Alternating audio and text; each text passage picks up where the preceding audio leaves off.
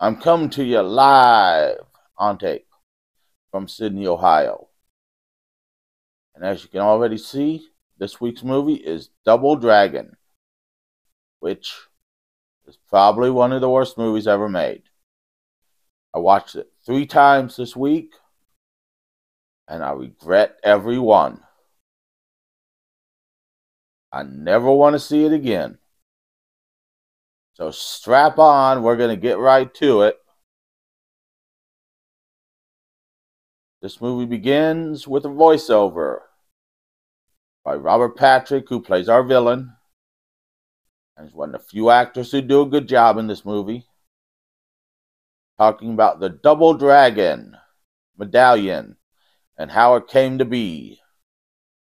And then we go to China, where men are attacking other men and using martial arts. Yes, this is a martial arts movie, and I'll get into why that is a bad thing here in a minute. And we see someone using a whip. And we find out the men they're trying to get information from have cut out their tongues. But the whip person follows a man into a cave and gets part of the Double Dragon medallion. And then rips off her hood and reveals she's a woman. And says, Shuko, we got it. And then we go to Robert Patrick, who is still narrating the Double Dragon medallion,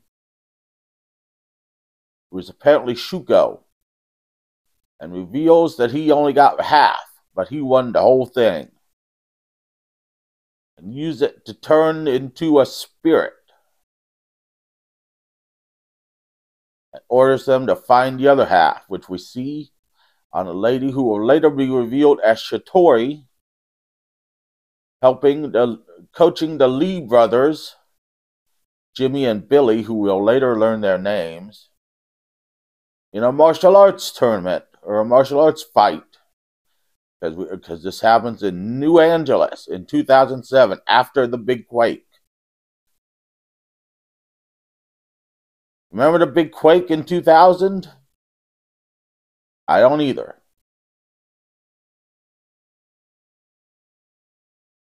But in martial arts fighting, and Jimmy can clearly do it, and Billy is played by Scott Wolf, and we all wish they would have hired someone who actually knew martial arts to play the white kid instead of a name. Well, Billy gets them disqualified, and then they get into a big fight where Billy was probably useless. And then we go to the news, hosted by George Hamilton and Vanna White, with Andy Dick as the weatherman, talking about the curfew, which we then find out Jimmy and Billy and Shatori are out past. And Billy tells Jimmy to pull over because there's a woman he likes. So they're out past curfew, and they should know that it's either a hooker or it's a gang member. But it turns out to be a gang member, and we meet a Bobo, who for $50 he'll leave him alone. But instead he wants the Double Dragon medallion. And Shatori tells him to drive, and we get a needless car chase, which is eventually won by the Lee brothers. And Bobo is scared away by Power Core, led by Alyssa Milano, who plays Marion, who we see endless shots of her butt. I don't know what the director had with Alyssa Milano's butt, if he was just obsessed with it. But we see like 4 or 5 shots in this movie of Alyssa Milano's butt. This is supposed to be a family movie. But then again, so is Ghostbusters, and we saw a scene where supposedly Ray got head from a ghost when the song said, "Bustin' makes me feel good." So then Jimmy, Billy, and Shatori go to their home, which is an old theater in the ruins of New Angeles. And Shatori tells them about the sacred Double Dragon medallion and how they must keep it safe. And we see Marianne, who's hiding from her father, not letting her know she's Power Corps, the Power Corps leader, but telling him that Power Corps is not terrorists, while her father, who's chief of police, is telling her that they are. Then a Bobo reveals to Shuko that Jimmy and Billy Lee have the medallion. And a Bobo gets experimented on, but screams before he's even put on the chair, as happens a lot in this movie. I don't know what the director was thinking, apparently about Alyssa Milano's butt. So then Shuko shows up at the theater, and a fight ensues with Scott Wolf doing more comedy fighting, who's Billy doing more comedy fighting, and Jimmy actually doing martial arts, and Shatori doing martial arts, and the bad guys doing martial arts. And a Bobo shows up, just gets his ass kicked. Now a giant mutant Stay Puft Marshmallow Man type guy. But Shuko goes into Shatori's body, and they stop him, and they stop her, and lock her in a cage for Shuko to come out and light the theater on fire. But they broke a gas main, throwing bricks at a Bobo, so the whole theater is going to blow. They free Shatori from the cage, but Shatori locks the door on the boys as they're going out to stop Shuko. So Shatori dies in an explosion. And then the boys are depressed. Billy's looking at a photograph in a lunchbox, which we know nothing about, but for some reason the camera pans the lunchbox in the ocean after Jimmy threw it there. And Shuko goes and rallies the gangs, go after the boys, and it caused mayhem during the day, which the chief of police had to deal with them, that they'd only come out at night, but now they're being out during the day. And the boys run into some gang members, and the gangs chase them into this derelict house by the water.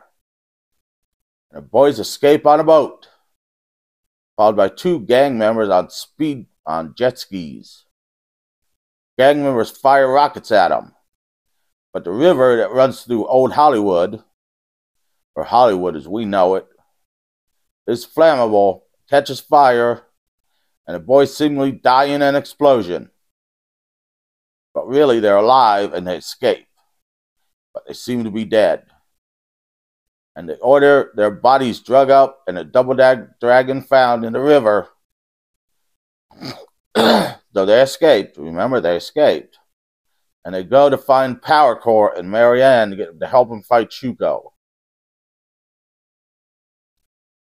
While Marianne tortures a Bobo with a spinach diet. Remember, this movie's made up for families. Even though we do see like 5 or 6 shots of Marianne's ass. But a Bobo knows nothing, which I have a feeling is what a Bobo knew all his life.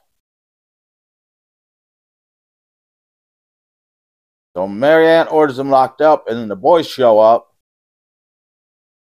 tell Marianne a story, and they can't get the double dragon to do anything, and then explain that he killed Shatori, and so they break into Shuko's headquarters and get found out after trying to steal the other half of the medallion with a pin and a rope. Because how else are you going to get found out? And Marianne is revealed to her father to be the leader of Power Corps. Marianne's father, the chief of police, who's there because Shuko's trying to bribe him into letting the gangs rule the world, or rule New Angeles, then fights Lash, who's the girl with the bullwhip. And Marianne and the boys go down this fireman's pole in the corner, down to the lab where Bobo was worked on, followed by Shuko, who uses the power of the soul dragon, double dragon's medallion, to go into his monsters that he worked on and fight them. Well, something gets damaged, and things are shutting down there, and only Billy and Marianne make it out. Jimmy gets captured.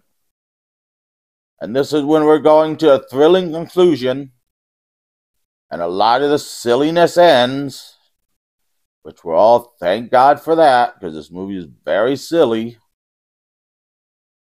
of Double Dragon. So Billy and Marianne are back at Power Corps headquarters. The chief of police orders his men to go out on night watch, go out and comb the night and round up these gang members, which they refuse, but he doesn't. Chief of police goes out at night. And the gangs attack Power Corps headquarters, leading to a fight, which makes Alyssa Milano, who plays Marianne, look like a better fighter than Billy, who's supposed to be a martial artist.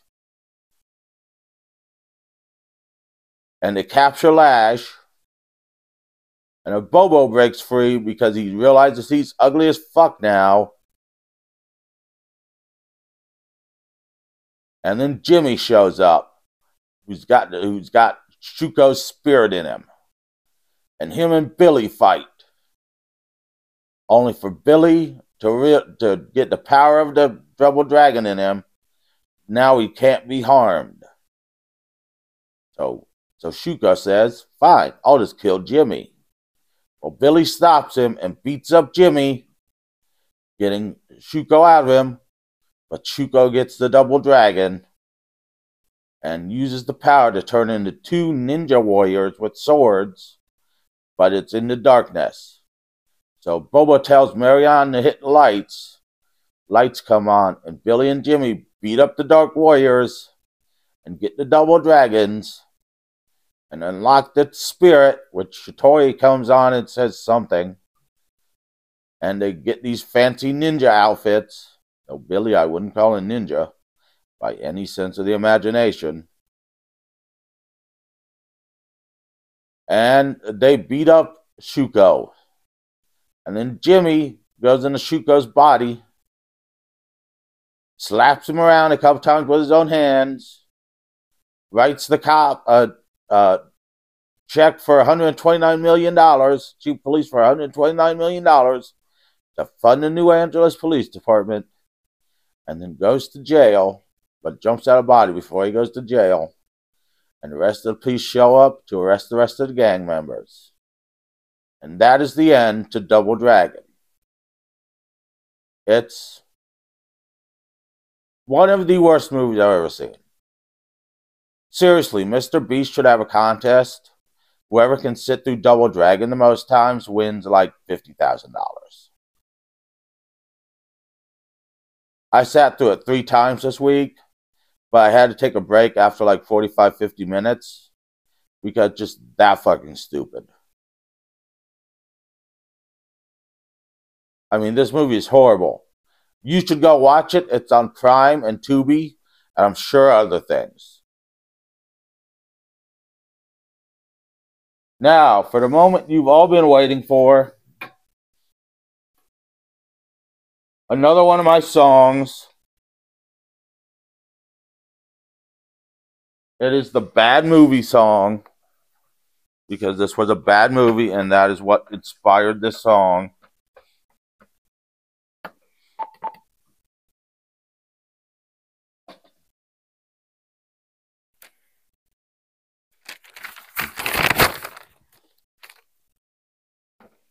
Damn it, I'm going to go over time. As far as movies go, yours was absurd. It was so bad, there's not even a word. It was the opposite of classic. The writer must have been spastic. Action was laughable to a degree. It was so funny, I slapped my knee. That's not what you were going for. That's why you should head out the door. The actors must all have been desperate for money. The actor must have been blackmailed for touching honeys to get them to do this shit. The producers must have had a fit. Now, as far as the dialogue, I'd just like to say I've heard better from horses with mouths full of hay. The special effects weren't bad at all. The movie was made in 1955 in the fall.